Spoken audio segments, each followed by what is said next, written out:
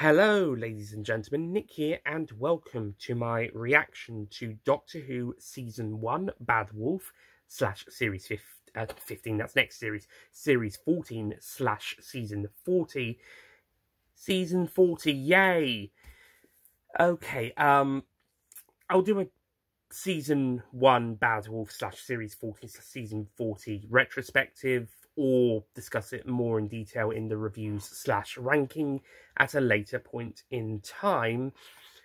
But Season 1, Bad Wolf, wasn't quite as brilliant as we were hoping. It was good, it was great.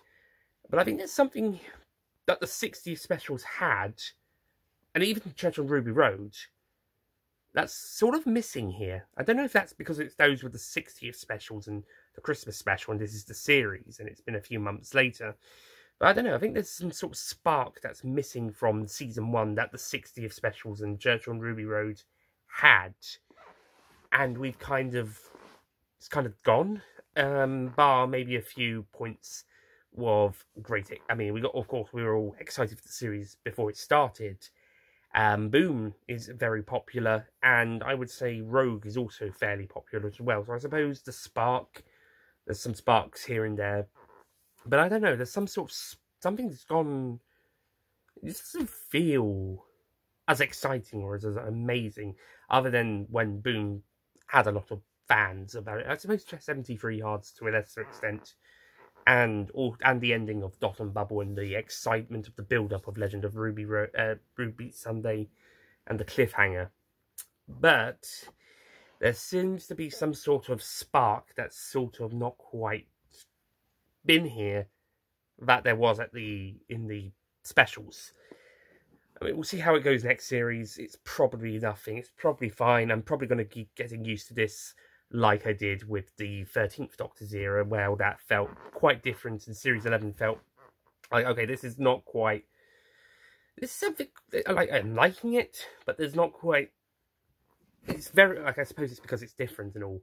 And then by the time Series 12 came around, I was like, okay, I'm used to this new era, I'm used to this style, and then the Series 11 rewatches for the revisitation reviews were like, yeah, not really a huge... I mean, it's different, but it's not... It's like, I don't feel the same way like I did in 2018.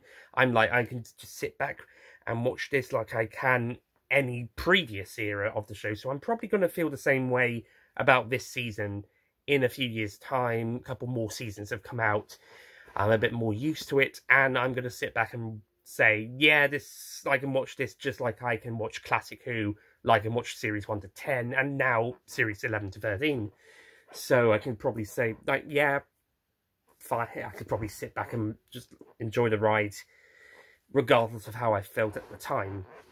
Okay, so that's my Season 1 feelings for the season as a whole. Okay, as for Empire of Death.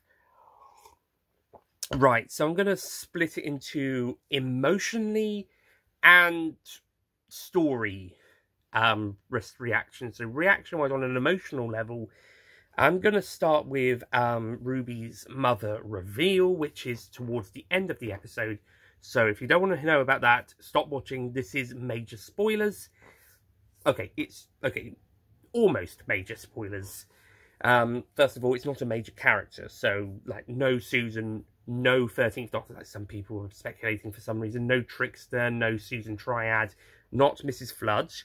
We still don't know much about her, but we could probably make a couple of guesses about what she's currently doing, and we'll probably find out more about her next series. It's not anybody else we know. It is a new character, but it's not like they're not too mysterious.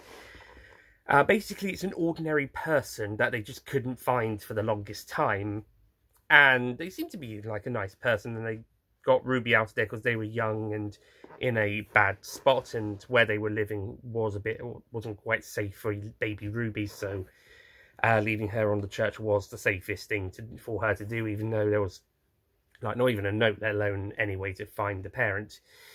But it was a good reveal. I did say at the end of the previous video with the speculation of it being a brand new character that they should dedicate most of the episode to fleshing out said character if they were going to introduce it. But what's happened is like they really reveal it at the end. But it feels fine. It feels natural. My only question is how the heck couldn't they find her? Ruby's mother and father, actually. They then find her father as well, although we don't see him yet. My only question is, how did it take so long? I have the theory that Mrs. Flood could be some sort of guardian angel or guardian something. She could easily be a villain next series. She's giving me Missy vibes. Like Missy started off seemingly sort of benevolent, seemed to be a nice person earlier on in series 8, but then over time she started to lean more into like maybe she's not so nice, and then in the series finale, of course, she was revealed to be the master. So it could be a Missy thing where she seems to be the good person, but it could all be part of the bigger scheme, and she could easily turn out to be a villain. She certainly seems to have some sort of godlike power and knowledge that could be affecting things, and if she's the one who actually has the ability of snow, as implied towards the end, it could be her who was the one protecting Ruby across time and space, or have some sort of placement in place so Ruby is kept safe or something, as we've seen in the previous episodes with the song from the church, because there's definitely something there that wasn't fully explained here, and or because Sutek wanted to find out the identity of Ruby's mother, because it can't stand not knowing as much as the audience. Sutek is basically a member of the audience in this episode. Excuse me, as in it wants to know Ruby's mother's identity, which is why it's keeping her and the Doctor alive. So I guess because of that, maybe it was keeping Ruby alive so that he would find out Ruby's mother's identity. So it's either whatever Mrs. Flood's done, or something Sutek's done to give Ruby sort of the ability to make it snow, just by off chance, as we've seen in the previous episodes. Yeah, hopefully that'll be explained next season, Russell. Hopefully. Because this ending does feel like a little bit, doesn't feel like it's answered all of the questions.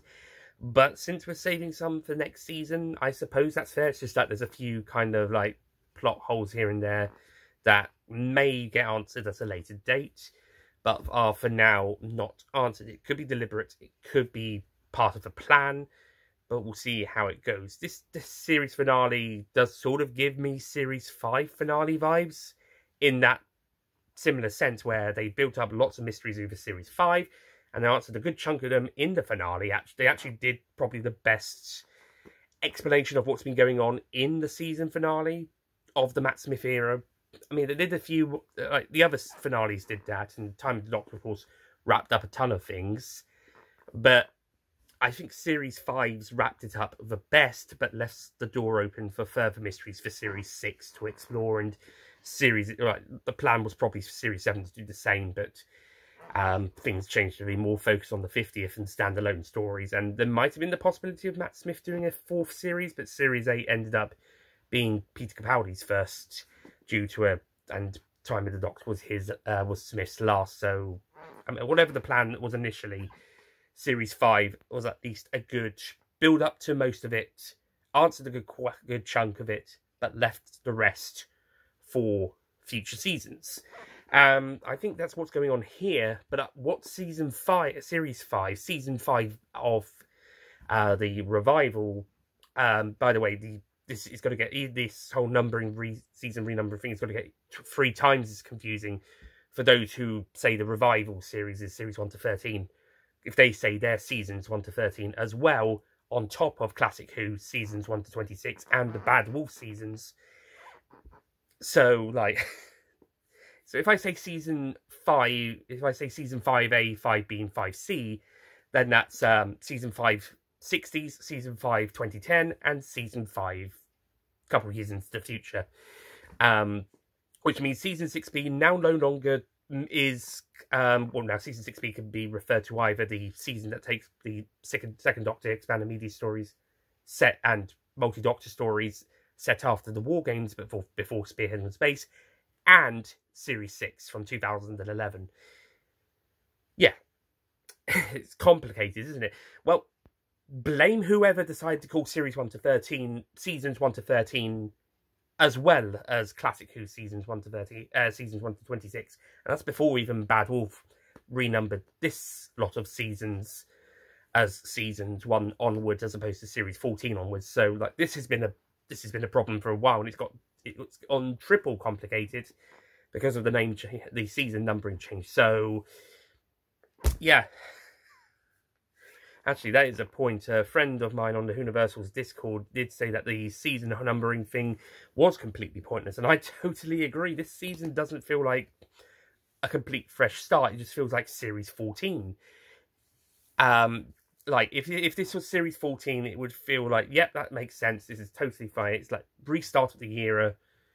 New era, 15th Doctor's run, and 14 for the specials. But it's still carrying on from where we left off with 13's run, and it's just like, yep, fine, whatever.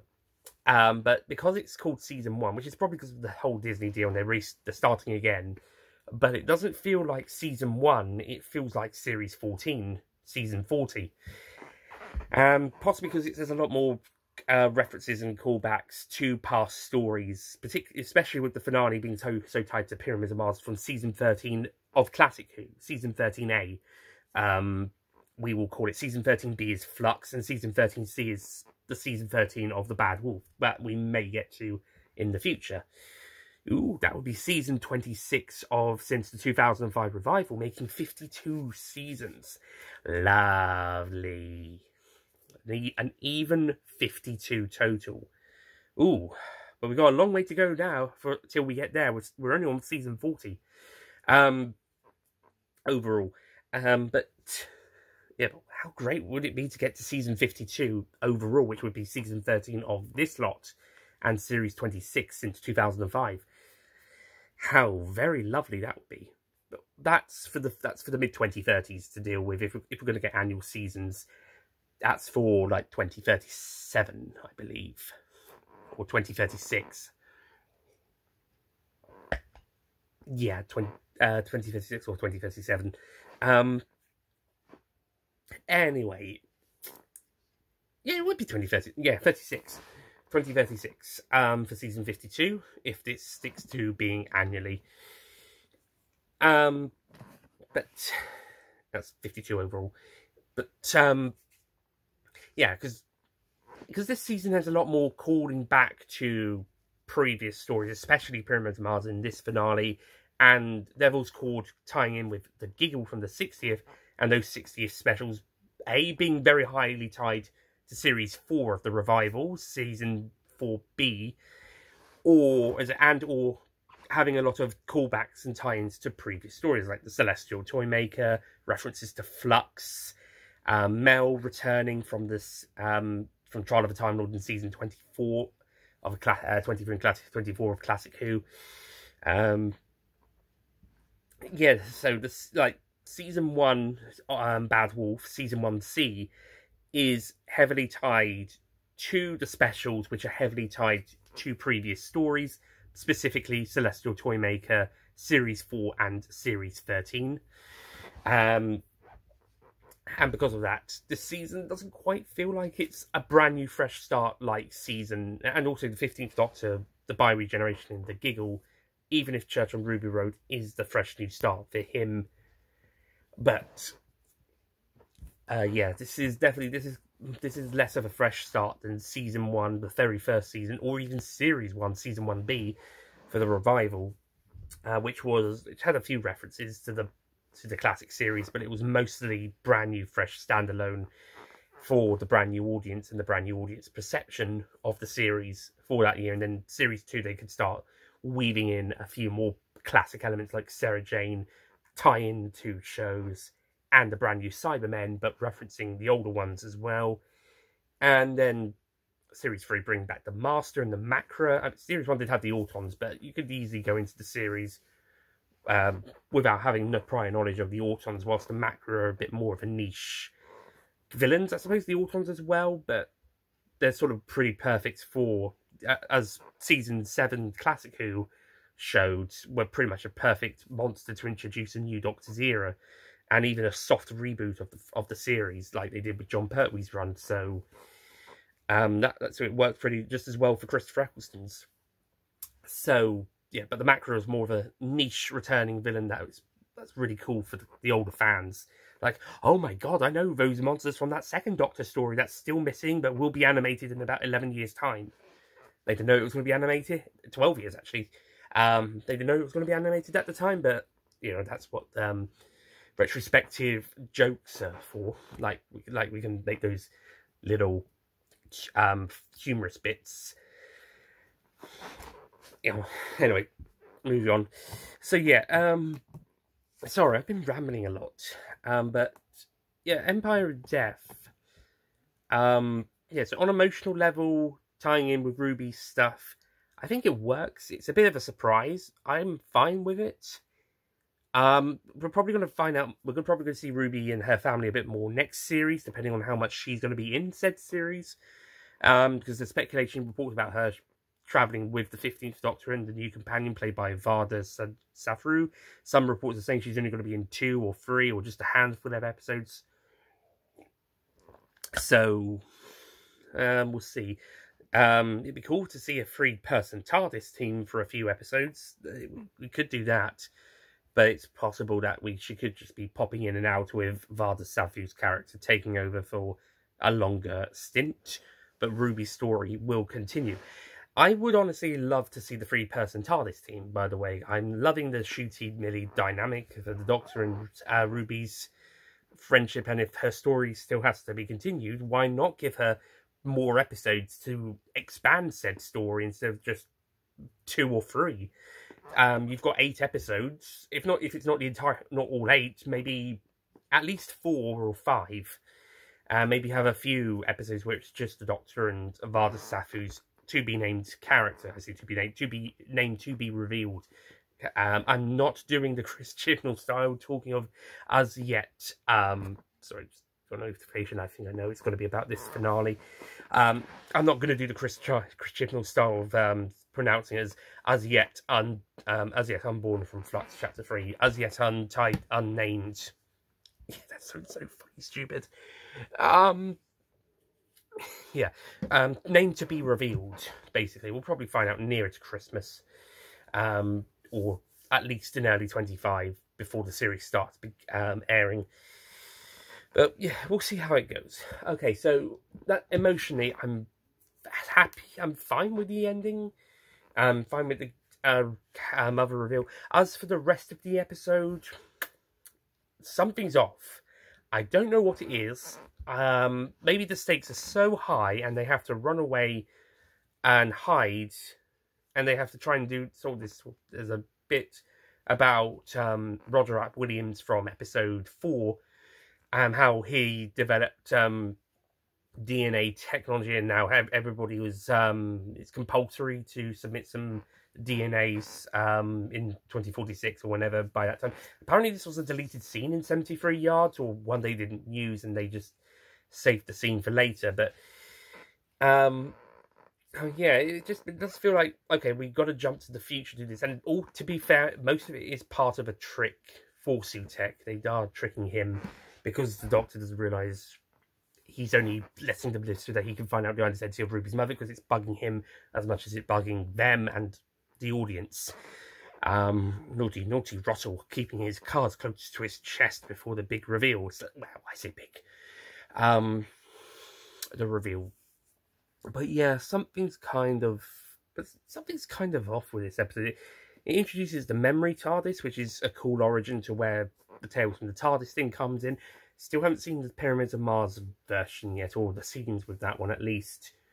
That's probably slotting in somewhere during this episode, because they do watch some scenes of Pyramids of Mars on the tablet. Surprisingly, the Doctor doesn't say, oh, the guy with the curly hair is me, when Ruby asks who they are. He just says, oh, some people I used to travel with, or used to travel in the TARDIS. He doesn't admit that the curly hair guy is him.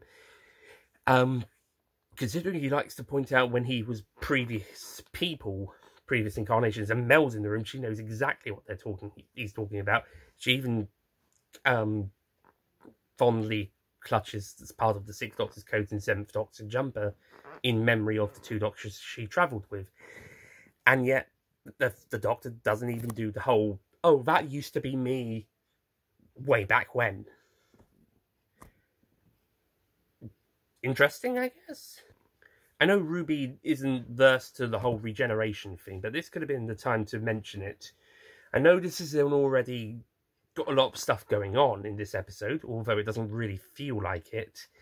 But yeah, I'm surprised they didn't do that.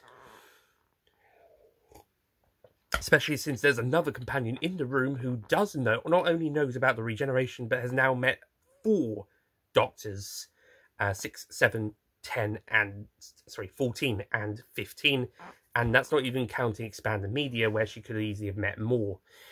Actually, has she met more at Big Finish? I'm not quite sure. No, she does. She hangs with 6 and 7 a lot, as per usual. But I don't think she's met anybody else, as far as I'm aware. She met the 3rd Doctor in Dimensions and Time, so technically that's 5 Doctors if you count that. And Rogue technically made that canon, so as much as Scream the Shulker, at least. Nope, Dimensions and Time is more canon because it features the canon Doctors.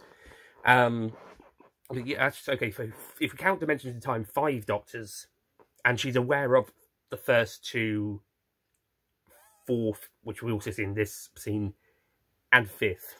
So she's met 5 and is aware of at least another 4. And the fact that 10 used to have that 14 used to have that old face, so that's another one she probably is somewhat aware of. And 13. Of course, because they mentioned her in Power. She was at the... Okay, she's at least aware of several more on top of the 4 or 5 she's already met.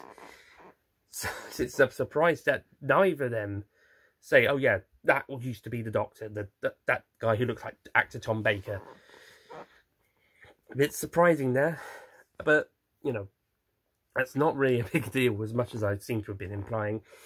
But yeah, I'm not sure what happened. It's something like in Hellbent, where like there's a lot of big stakey stuff at the start, and then we kind of slow it down a bit for it. Doesn't, not even so much for character scenes like The Big Bang did, but it just kind of, there's a bit of a slow bit in the middle before the epic finale.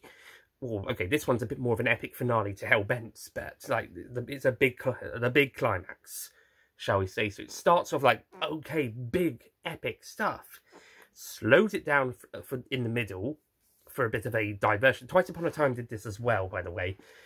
Slows it down for a bit of a diversion, and then comes back for the climax, which Twice Upon a Time somewhat had a bit more of a climax than Hellbent, but Hellbent was probably more on the emotional side for the characters, whilst Twice Upon a Time included the historical event in, honestly, what was the best scene of that episode. Whilst here, it's somewhat like it feels a bit rushed, considering we had 2 episodes worth of build-up, but I suppose because episode 7, really, was more building up to the big twist, reveal, etc. But then this episode had to quickly do a lot of other stuff. We have Sutek's power, which seems to eradicate everything. We get and then the Doctor, Mel, and Ruby run off in the memory TARDIS. And then we get this other planet where the Doctor gets a spoon from. You can't tell me you can find any spoons in that memory TARDIS with loads of props and costumes and trinkets from the last 60 years. It's including several consoles. Not one spoon, not even the 12th Doctor spoon from Robot of Sherwood. Yeah, that whole scene there was probably there for some emotional scenes and maybe some universe building, but it does feel very much like an extended bonus scene. It feels really out of place. It could have been great for the novelization, but for the actual episode, I think it could have been cut. The episode's an hour, I believe. It's the longest episode of the series besides the specials. Heck, I think it's even longer than 2 or 3 of the specials. I think the Giggles might be the only one that's longer, or maybe the Star Beast as well. But it's definitely longer than Ruby Road and Wild Blue Yonder, and I think the other episodes of the series. And yeah, it's got this meandering scene where on the planet with like where it's a bit where the people forgetting and the Doctor gets the spoon. Like I said, you can find the spoon in that memory TARDIS of his, where it's got practically everything from the last 60 years.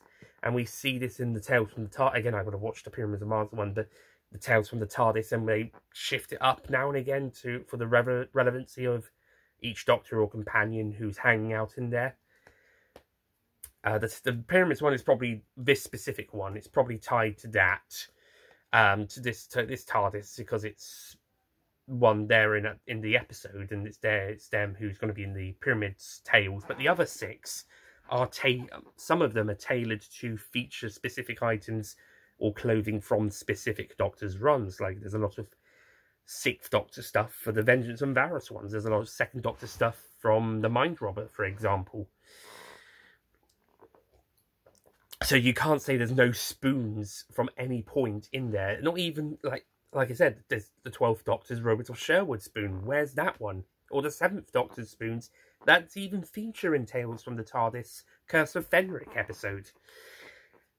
Base plays the spoons with the 7th Doctor. You couldn't tell me there was no spoon, let alone any metal of any kind, the Doctor could have used. So we had this meandering scene, which maybe it's important for later, but it feels like it could have been fine for the novelisation, but the actual episode, it could have been cut. Yeah, and when Steve Sutek wins, he's not really that much of a threat anymore. I think the biggest threat was him just turning up. That was his most threatening moments, and then he kills everybody, including Unit, much to our surprise. But I was like, nah, they're going to come back at the end, aren't they? They're going to fix it. And sure enough, they do. They bring back everybody. Even well, I'm not sure about Harriet, but Susan Twist is brought back to life as normal. There's there's a revelation about her, okay, Sutek hitching his ride on the TARDIS for a long time sounds like a good idea, but why only now has he decided to turn up? Right after the events of the Giggle, during 15's run, why only now has he decided to turn up and do all this shit? It's like saying, like with the Division, why only at the end of Series 12, start of 13, are they now doing this? Why are they only now causing the flux, instead of like back when, I don't know, the Doctor was Sylvester McCoy and was like the genius chess master, and they were like, oh shit, he's going to figure this out. Let's get the flux rolling. Or back during the Time War, where they were like, oh shit, this Time War is majorly awful, putting it mildly. Let's destroy everything and start the universe again, Thanos style. Or yeah, and the same with Sutek. Why? Like, he's been hanging on board the TARDIS ever since Pyramids of Mars at the earliest. Although 1066 is reference, which feels more of a First Doctor story reference rather than post Pyramids. So okay, 1666 would make a lot more sense. See the Visitation, but because I feel like the 1066 one is a time metal reference, unless it's another one. The 1999 reference was majorly appreciated. Not only is it my birth year, but it's also the TV movie set year. 2005 was also thrown in there as well, naturally. But anyway, if saying Sutek's been travelling on top of the TARDIS all this time since Pyramids of Mars, so he's been there ever since, well, just before the halfway mark of the classic series, which, if we add expanded media on, includes shit ton of 4th Doctor onwards stories post-Pyramids. That's thousands of stories. And Sutek's is riding on the back of the TARDIS all this time, including some of his own expanded media return stories, including a few 4th Doctor ones. And he's on there for the Time War. He's on there for the modern series. He's on there for for the Flux. He's on there for when 15 duplicates the TARDIS. It must have jumped TARDIS so that he doesn't get stranded on Earth with the 14th Doctor. Sorry, same actor. David Tennant. He doesn't go and do garden parties with David Tennant in the Noble family. he goes off to travel with 15. So all this time, he's been on the back of the TARDIS. I would understand if he's been on the back of the TARDIS for a long time, but since Pyramids of Mars, really? I thought it would be the fact that the TARDIS itself was being duplicated somehow caused him to infiltrate the second one, the 15th Doctor's one, but even though it's been groaning ever since Wild Blue Yonder, so maybe something to do with the salt, which was apparently what let the Toymaker out, but I don't know. So, yeah, Sutek's been on the back of the TARDIS ever since at least Pyramids of Mars. If not, maybe even sooner, if he managed to hop a lift long further back, and that maybe where that 1066 reference comes in. And somehow also jumped from 14's TARDIS to 15 when it was duplicated. And only now is he deciding to launch his Empire of Death. Only now. Like 10, 11 doctors, 12 doctors if you count the War Doctor, 12 doctors later, heck, 13 if you count 10 twice, because he regenerates into himself. So 13 doctors later, and now he's only deciding to do it, just like how the Division only decided, well, rather, Tecteun only decided to do Flux after 13 found out about the Division and this truth, the Timeless Child. How only the Silence decided to stop the Doctor in his 11th incarnation and not sooner, and how the time will only happen after the 8th Doctor, during the 8th Doctor's era, or towards the end of the 8th Doctor's era, even though the build-up had been as far back as Genesis of the Daleks, and could easily have started off after Remembrance. Then again, there was the Dalek Civil War in the 80s and early 90s, so, well, I think it would be early 90s if it carried on, but yeah, only then would they do stuff. Only then. This is because of all of writers coming up with ideas and stories and playing them around. But yeah, in the context of this story, after everything that's happened since Pyramids on Mars, if not sooner, if he did hitch himself onto the TARDIS at an earlier point before they met Sutek the first time, and only now, in the 15th Doctor's era, is he decided to, like, right, okay, I'm gonna take over now. Was it the whole not knowing who the mother was? Was it the whole duplicating the TARDIS thing? Was it the whole salt thing? He didn't really say. He's just been on. I think it's implied that he hopped on board since Pyramids on Mars. It would make more sense if it was a later point and he's just been here for a long time, and maybe because the TARDIS was in trouble between the events of the Star Beast and Wild Blue Yonder, and he was able to latch on board, and then he goes on to the second TARDIS when it's duplicated. Or because of the whole Toymaker stuff, he latches on between Giggle and Churchill and Ruby Road, and that's what causes, and then that's why 15 starts bumping into her. Something to explain it a bit more clearly. And whilst Sutek is quite threatening in the episode, he doesn't really do much. Not even his Harbingers don't really do much. The kind of, again, this leads to this another diversion when they go to the future with the whole DNA thing. Yeah, this does end up being plot important because they do trick him with the reveal, and then they're able to use that as a way to get him and eventually defeat him. But yeah, once he's actually killed everybody, he's not really that big of a threat. He's just kind of he's sent off his empire. He started his Empire of Death. It's killing everybody. Everybody's dead. So what now? Clever trick, I guess. But yeah, it just kind of felt a bit underdeveloped. I think maybe the cards were kept too close to the chest on this one.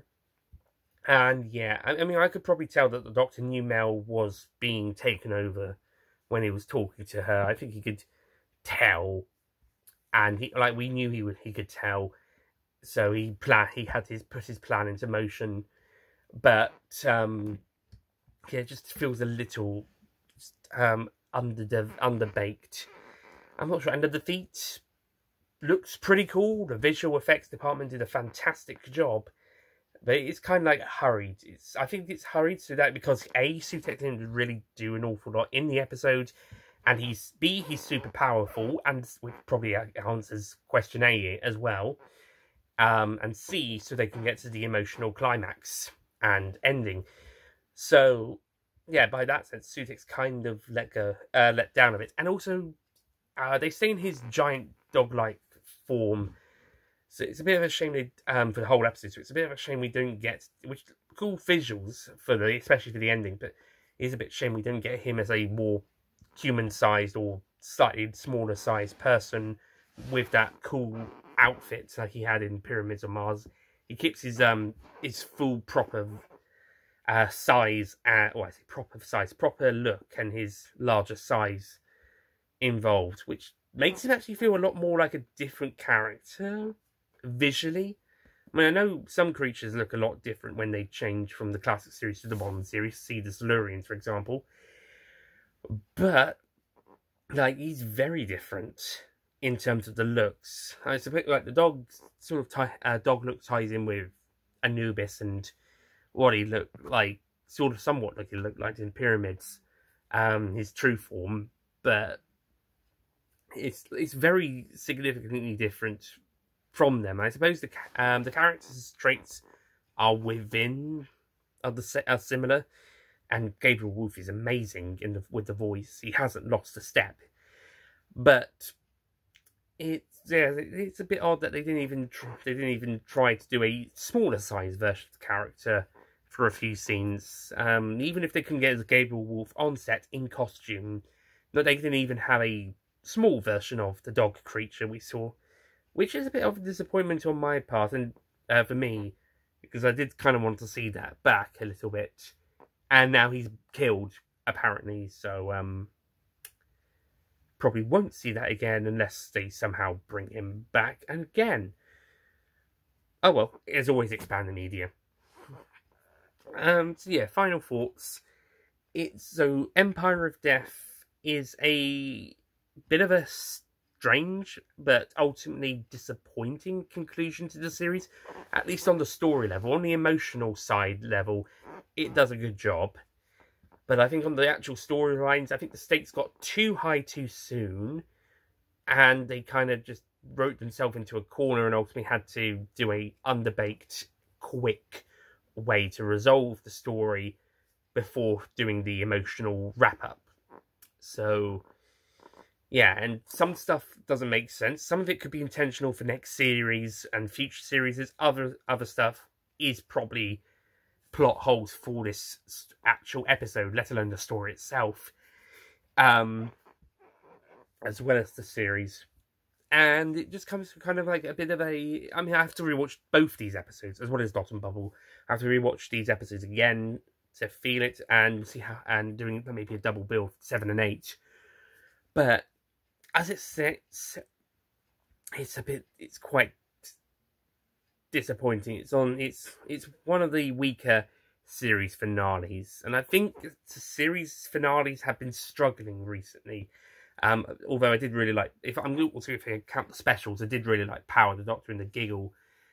Even they have their problems, but I think the special finales of the last few years are the stronger ones.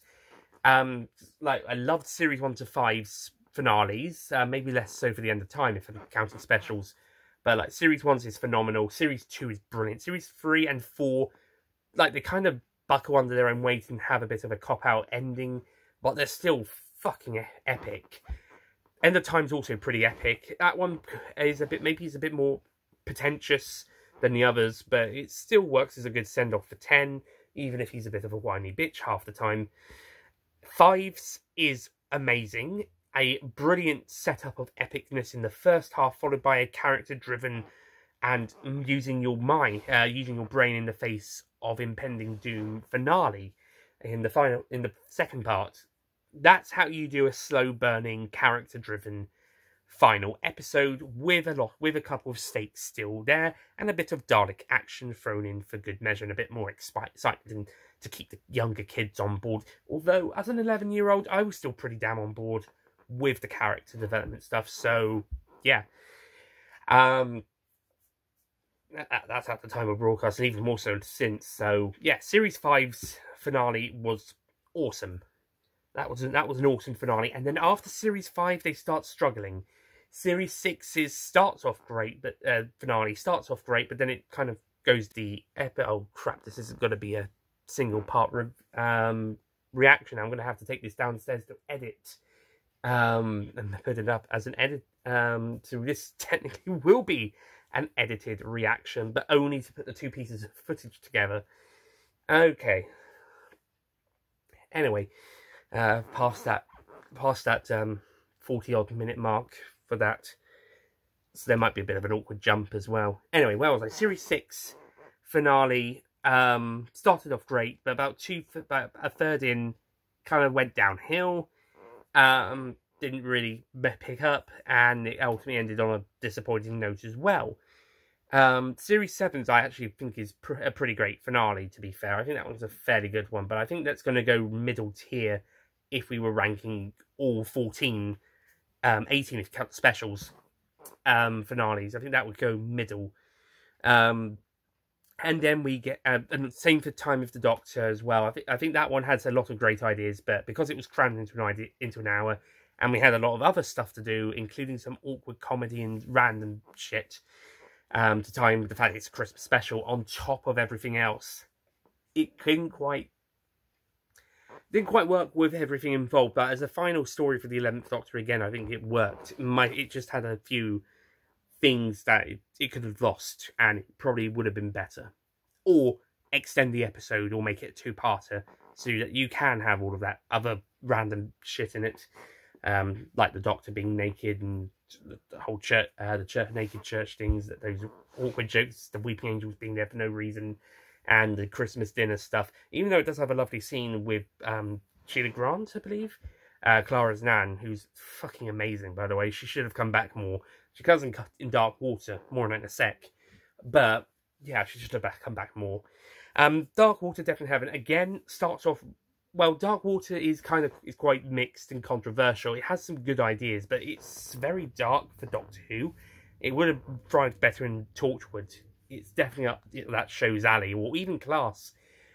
But other than that, it's a decent, and a couple of other scenes, like the volcano one, and Clara's attitude at the start, even before Danny died.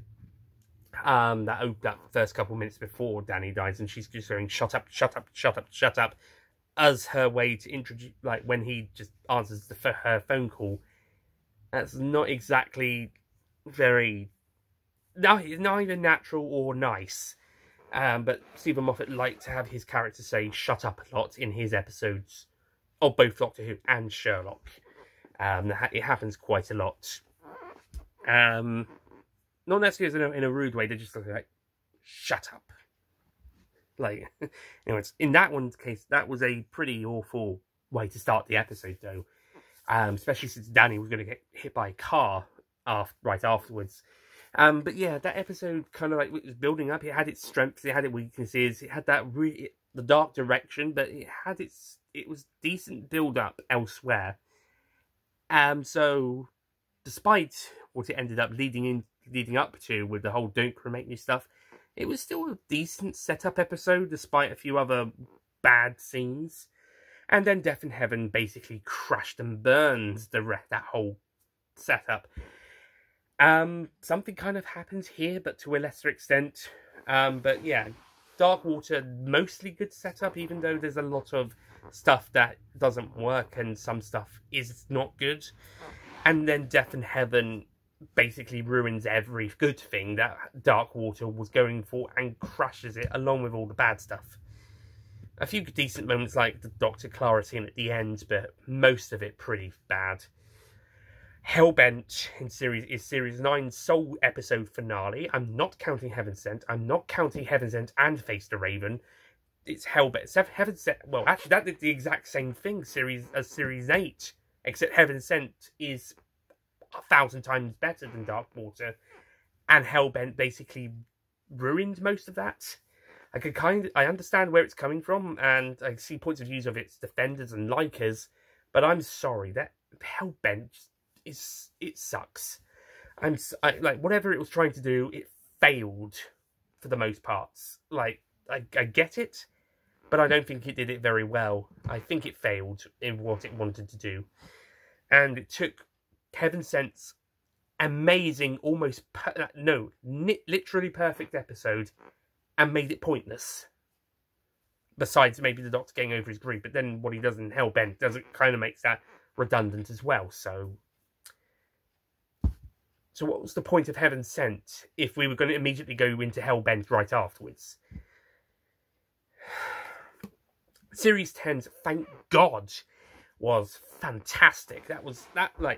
I know I gushed over Series 5 and Series 3 and Series 4s and Series 2s to an extent, but Series 10's, like, there's a reason why that one, after Heaven Sent, came second in DWM's 2023 poll. Those two, Heaven Sent, the Series 9 penultimate story, and Series 10's two-part finale, World Enough in Time, Doctor Falls. They were the top two of the entire show, Genesis coming third, the top classic series. There's a reason why the Series 10 finale came second best of DWM's poll. It's fantastic. It's emotional. It's Stephen Moffat's big redemption, at least as far as series finales is concerned. Series 10, for the most part, is sort of the Moffat redemption anyway. But this one is like the crowning jewel. It's a shame Twice Upon a Time followed it, but we won't talk about that. But yeah, this two-parter was epic. This was emotionally driven. Episode 1, or 11, big character-driven story. Episode 12 was basically the Time of the Doctor, 12th Doctor edition, with Cybermen as the primary threat. And it was fantastic. That should have been the story we ended the 12th Doctor and Moffat eras on. Just put Sharda on for Christmas and New Year, and you've got that festive period covered. Oh, what a fantastic finale. And then after World Enough in Time, we've been struggling. Battle of Ranskoav Kolos was disappointing. It had potential, but because it was a first draft, because Shift Tribunal was busy helping other writers with their episodes, on top of writing 5 and co-writing another with another writer of his own episodes, that series. You know, maybe that's something that might have happened here as well. At least with Series 1, they had a little bit more time, so if Russell wrote 8 episodes of that series out of 13, he's at least had a bit more time with them. I say that, this series had quite a bit of time as well, so, and Series 11, so I don't know what I'm talking about. But yeah, Battle of Ranskoav Kolos ended up being a first draft, actually, so did some of Series 8 and 7's episodes. But it ultimately meant that it ended up being an underwhelming finale, and Resolution special that followed it ended up being more of a finale to Series 11 than Ranskoav Kolos did. The Ascension of the Cybermen and the Timeless Children, meanwhile, on the other hand, was stuffed to bursting brim with too many subplots, too many storylines, too many supporting characters, and not even a 65-minute finale and 45-minute or 50-minute first half to make all work on top of all of that major character and continuity changing shit we got lambasted with, and nobody would shut up about how awful just having the fact that it existed last for a month and a half. Seriously, guys, it got so fucking boring hearing about it midway through April, and all the whole... I mentioned this before, halfway through April, just the whole bitching about it got so bloody annoying, and I was like, oh, for fuck's sake, the bloody pandemic's on. You can't get away from this this bad continuity story reveal that doesn't work, but you can't shut up about it for 5 bloody minutes in the middle of a fucking pandemic. Ugh. This is why I preferred people like Confused Addy Post just more like speculating about how it could work instead of just bitching about it. Because, like, okay, once the criticism's out the way, criticize the episode, be my guest, and criticize how it's handled when we get to later down the line, where, like, talk about it. But please, for the love of God, 1.5 months later, shut the fuck up. It's terrible, but you know, you don't have to go on about it for 1.5 months. Right, okay, second rant in, I don't know how many weeks ago the other one was, but second rant in a month or two about that. Thank God it's been over 4 years. We could bitch and moan about other stuff. And we're not in the middle of a fucking pandemic, so it's not even as bad. So, or it's annoying. So, anyways, but yeah, Series 12's finale was shit. Even without that whole continuity change. And when that was added, that was just like another shit for show thrown on top of that. But you don't have to bitch about it for a month and a half straight with a big global event being forced on top of that. And we're like, oh my god, just get a bloody life already. Series 13's finale was...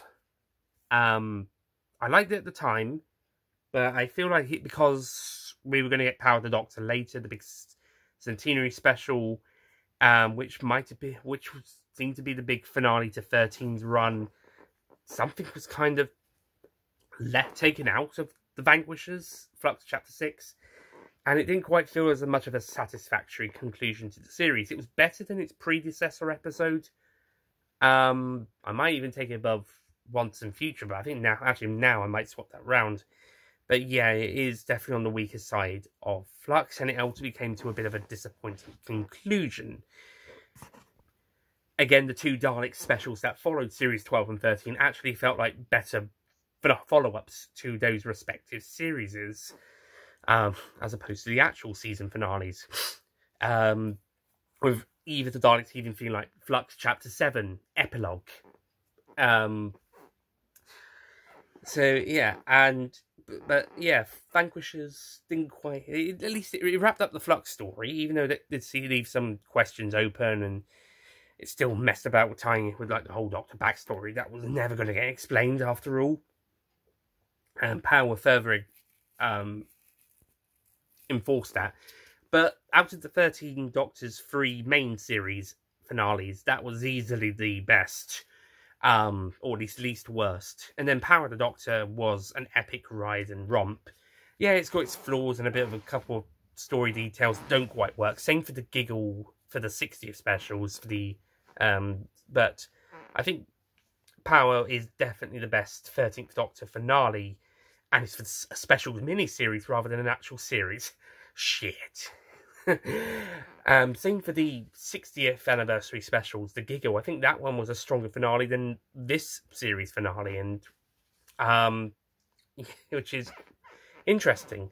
But pest flying around here, which is odd because yeah, it was again, it was great, it was amazing, but it does have its flaws and a couple of problems. But it was more solid than what we got this time round. Legend of Ruby Sunday, Empire of Death was a bit of a... It's built up really well in the first half and then kind of dropped the ball a little for the second half. Not as bad as Death in Heaven or what Hellbent did, or second half of Doctor Widow, not the one before that, Wedding of River Song. And it's not there's a bit more substance to it than Rang Squav Kolos. There's less shit going all on at once, like in Timeless Ascension and Timeless Children. But it doesn't really it's certainly Russell's weakest series finale, including the specials. And it excluding the specials miniseries, it continues a trend of post-Series 10 weak finales. I'll even throw in the Vanquish there, even though I did give it a slightly high score. But that's probably going to go down now anyway. So besides the specials miniseries, and even then, they're not perfect. They're more fun and enjoyable on a fan geek out level than critically good. But they're still the stronger ones post Series 10. But yeah, since Series 10, the actual finale, not Twice Upon... I probably would throw in Twice Upon a Time in that sense as well, for the Doctor's run. But since World Enough in Time Doctor Falls, excluding the 2022 and 2023 specials, miniseries, the finales have, plus Twice Upon a Time as well, in that sense, haven't been very good, or have been a bit on the weaker side at the best, like Vanquishers and this two-parter, and then on the weaker side for the other two. And before Series 10, we had a bit of this problem as well with Series 8 and 9, and a bit of Series 6. So, I don't know what's been going on post Series 10, and to a slightly lesser extent since Series 5, because Series 10 was epic, and the Series 7 and Time the Doctor, okay, to a lesser extent, Time the Doctor, were pretty good. Name's really good. Time, take out a couple of other elements, it probably would be a lot better. But I still consider it pretty good. But Series 6, 8, 9, and then every series post Series 10, except the specials miniseries for 22 and 23, have been struggling. And, like, I don't know why. What's gone wrong with this? What's gone wrong with Doctor Who finales outside of the specials? Where, not including Twice Upon a Time, of course, because that one basically takes Series 10's amazing finale and basically it's the Hellbent of Series 10. Takes the previously amazing story and kind of does a bit of a doo-doo on top of it. But at least Twice Upon a Time knows when to stop doo-dooing and allows its predecessor story to stand on its own 2 feet without doo-dooing on it too much. Whilst Hellbent basically takes a massive doo-doo on top of Heaven's End and does not apologise for it. But yeah, I don't know what's going on with the finales. They've kind of been a bit weak since series, or at least unsatisfactory, except the specials. They've been a bit unsatisfactory, if not pretty weak, post Series 10 and to a lesser extent since Series 5. I don't know, maybe Series 15, Season 2 of Battle, Season 41 overall, will have a better series finale next series. I think season openers are on a similar level to be. And actually, no, season openers are fine. Prior to Space Babies. Space Babies is still my least favourite episode of the series. Actually, that does tie into my series current ranking would be Space Babies, then this episode on its own. Then it's going to be a 4-way, actually, between Devil's Cord, Dot and Bubble, Boom, and Legend of Ruby Sunday, because I thought Legend was really pretty good at the time, but I have to see what I think on a second viewing. Same for Dot and Bubble, and tying it in with Empire of Death, it probably would take Legend down a few places. Meanwhile, Boom I enjoyed a lot more on a second viewing, and I think Devil's Cord's a fun story, so I think further viewings of those episodes, and I will probably have a bit more definitive list.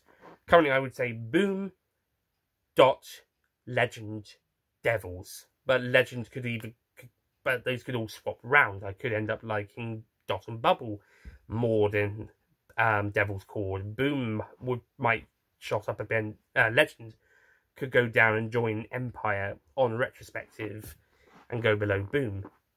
If I included the 60th specials, I'd probably throw in Star Beast around this area as well, and it probably would end up sandwiching a couple of these stories. Then we get to the Giggle, then Church on Ruby Road.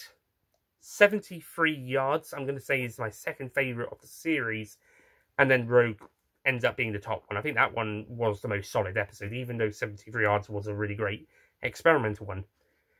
And counting the specials, World Blue Yonder remains king of the current era, and Destination Skaro would also go above Empire of Death as well, so that would go below that 4-way, 5-way if I added the Star Beast, although once those episodes are lined up, Star Beast would have a more permanent place. I think it would be Destination Skaro, Boom, Dot, Legend, Star Beast. But again, and then Devil's Cord. Actually, no, Devil's Cord, Star Beast, then Giggle. But I think like I said, I'll probably move some of those rounds on later viewings of Dot, Legend, and Empire, and then further viewings of all of the episodes of the series again. But yeah, in terms of the overall stories, Legend is brought down to Empire's level, or at the very least, I'm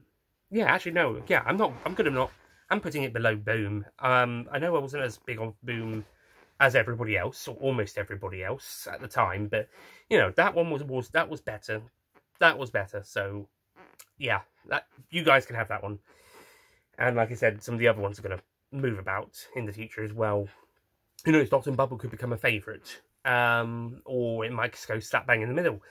But yeah, this finale, maybe I appreciate it more. Maybe it will go lower than Space Babies even. But yeah. overall, Empire of Death, not the best way to end the series. It's not the worst one, obviously. Like Hellbent is still worse. Timeless Children is worse. Death in Heaven is worse. Ranskorav Kolos is worse. Wedding River Song is possibly worse. I'll get back on that one. But it's definitely not it's definitely not better than Series 1 to 5's finales, including The End of Time, Name of the Doctor. Probably am going to throw in Time of the Doctor as well. Series 10's finale, that was fantastic. And even Series 13, and also Specials miniseries is the two that followed. Even Vanquishers, I would say, was a stronger final episode. Maybe Legend is better than that one, but overall, like, if I was putting the two episodes up against the Vanquishers on its own, it's maybe on a similar level, if not Vanquishers is just a bit higher. So, yeah, I mean, Flux itself would probably be higher anyway, as the whole six-parter, but, yeah, I don't know. It's odd, like, I suppose Empire Death kind of comes nearer to the middle of the ranking, but it's still on that lower end. Like I say, it's definitely like Series 1 to 5, 7 and 10, and all 4 specials mini-series, including Time of the Doctor, which is probably the weakest of those 4. And like I said, I'm possibly even considering Series 13's finale going above it as well. Definitely for the standalone individual episode, Vanquishers versus Empire of Death. Definitely, yes. But yeah, but it's definitely better than Death in Heaven and Dark Water, which is the whole story. Hellbent, Battle of Ranskorav Kolos, Dungeon of the Sidemen, and the Timeless Children, or just the Timeless Children going individually, and possibly the Wedding of River Song. If not, maybe that one's just above it as well, like the Vanquishers is. Or at the very least, Wedding River Song would be better than Empire, not as good as Legend, and same for Vanquishers. But I think they were on a similar. I think this one's on a similar level to Wedding River Song and the Vanquishers. So yeah, we're in the middle. But like I said, the best ones are Series 1 to 5 and 10, and then 7 in the specials mini-series. All 4 of them. So yeah, so we definitely got at least 6, so 7 series, 1 to 5, 7, 10, and the mini-series. So yeah, 11 series and finales are above this one, possibly 30, possibly 12 or 13. 12 at least 12, at least 11, maybe 12. Wedding River Song on a similar level, but definitely better than the other 8, 9, 11. Oh dear, definitely better than the other 4. Okay, okay. Out of 18, that's not really that good, and even more so out of 14 if you don't count the specials ones, because you got like 7 or 8, maybe 9 in front of it. But like I said, I'm gonna have to rewatch these episodes, and Legend was so fun and such a great first part. But this episode, I don't know, it just doesn't quite feel the same. It didn't feel the same, and yeah. Hopefully, Season 2, Series 15, Season 41s will be even better. Oh, and don't ask me to rank all of the classic series season finales in this video. I might do a separate ranking at a later day for all of the season finales from Season 1 Classics to Season 1 Beowulf, Season 40 overall. But, like, and the classic series, they always they were just... they didn't really build up to the series finales for the most part. They were kind of like whichever stories they decided to put last in the production block. Some of them were finales, like the Planet of the Spiders and Logopolis and the War Games for the Regenerations, and Trial of a Time Lord, of course, that was building up, and Key to Time, Season 16, with Armageddon Factor. And I suppose the Tom Baker 6-parters felt more finale-esque because they were the 6-parters, but for the most part, classic, besides the regeneration stories and the multi-story or multi-episode storyline, they mostly felt like whichever story they felt like putting last in the production block, or whichever story they felt last on the story order, especially in the 60s and 70s. Like the 60s ones, they the production blocks would even cut an episode or two and save it for the next season and just end it on, right, this story, this is what one will end it on. Reign of Terror, Time Meddler, for example.